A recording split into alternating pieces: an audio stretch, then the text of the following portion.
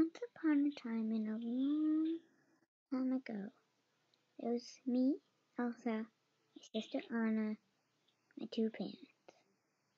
We all lived in clean air in Arendelle.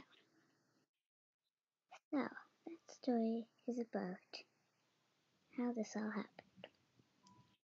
So, I had ice powers in my hands. See? Frozen.